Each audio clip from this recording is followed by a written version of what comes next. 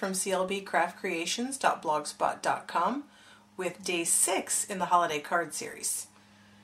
Today's card is the last card in this week's series featuring the Bright and Beautiful stamp set and coordinating framelits. We're going to be using that to cut out the window. And for sentiment, I'm actually going to use the Endless Wishes stamp set that came out in last year's holiday catalog, and I carried it over to this year, so we'll be using that as well. So we're going to be doing some die cutting. I'm going to go ahead and bring in the Big Shot. So the star image, so we know where to die cut. We are going to use Lost Lagoon ink. Just ink that up, and I'm going to stamp off, so let me get a piece of... Make sure you get that nice and inked up. Stamp off. And then try and get that. Okay. Perfect. And then we're going to take, might as well do the stamping first. Then we're going to take our inside greeting, which is from the Endless Wishes stamp set, and we're going to use our Tuxedo Black Memento ink. And we're going to stamp Season first. Get that centered in the middle the best you can. Hopefully you don't have a camera that's preventing you from getting that perfect. Looks good. And then we're taking the Celebrate the from that same stamp set, and we're going to stamp that right above there. Make sure it's inked well.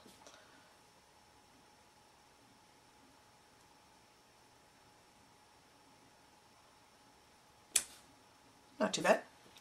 Okay, so you're done with the stamping. And now we are going to start our die cutting. So let's get the Big Shot out. We're going to, using our coordinating framelit, I'm using the magnetic platform.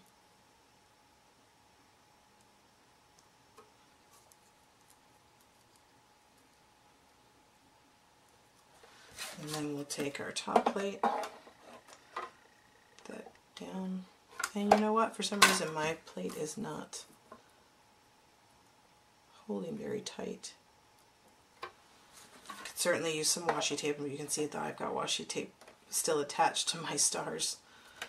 And then we'll run that through.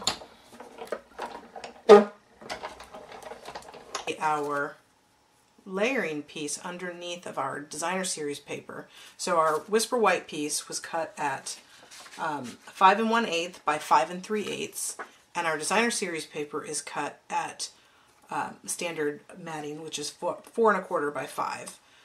So because that is our layering piece, we're going to have to flip this over so that we know where we need to lay this piece in. And we'll go ahead and just put that back on our plate. And you actually probably, it's wise to just add a little bit of temporary adhesive just so that it holds. I'm just going to put a little bit there, kind of, okay, since I'm going to be running both of these through now. It's going to get a little tight doing that, but it'll work. It'll be okay. So now I'm going to go ahead and take this, and I'm going to line that up. And because you're doing the opposite side, the framelits will actually, you can feel it goes right into the little ridge right in there, and it holds tight. So we'll run that piece through now. Okay, and we'll pop this out, save that for another project. So now we have those two pieces. You can pull this away.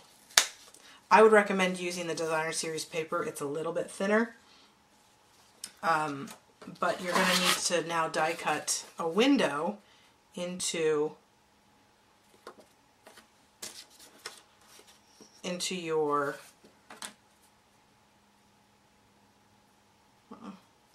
you need to die cut a window into your card base now. So you'll want to line that up as best you can. And again, if you want to use the white piece, the whisper white piece, you certainly can. I'm going to use my designer series paper just because it's thinner and I think it's going to go through just a little bit easier. So again, you feel that ridge. The magnetic plate really helps out in this situation because it holds everything together. And so then you can run it through without any issues. Just run that through. Have our window. Again, save this piece for another project.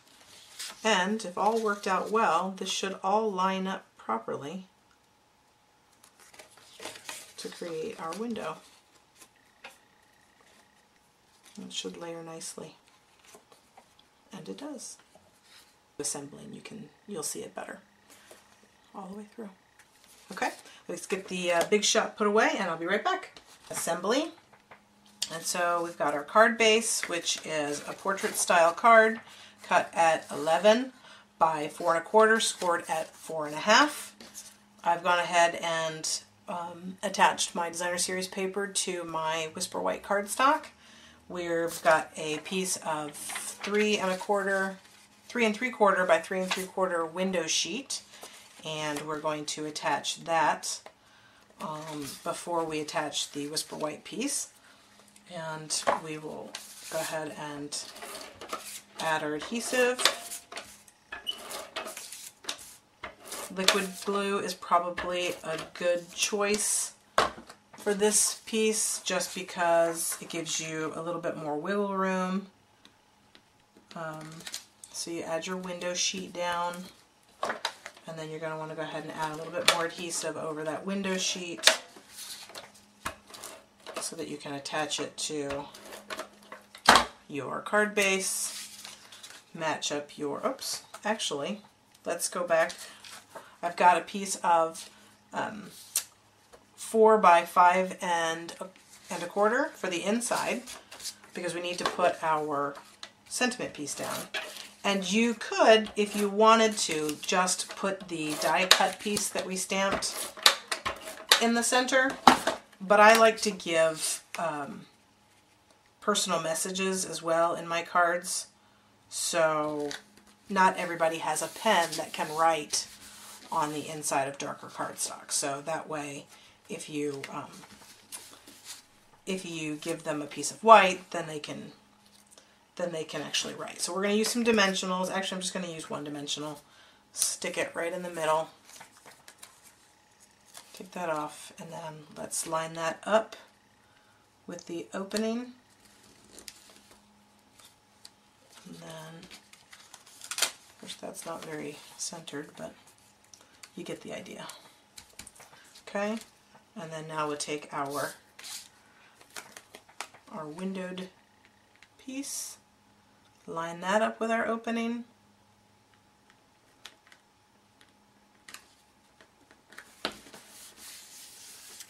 And our card is complete. So we have now a windowed card. It was just on white paper, so we changed it a little bit and added it to the Lost Lagoon cardstock. So I hope that you enjoyed today's card project. You will hit the like button, subscribe, and offer any comments that you might like. Head on over to my blog at clbcraftcreations.blogspot.com for all the dimensions and links to order the supplies used in today's card. And I hope that you'll join me next week as we continue our holiday card series with 3 new projects featuring a new stamp set. Until then, have a great day. Thanks. Bye.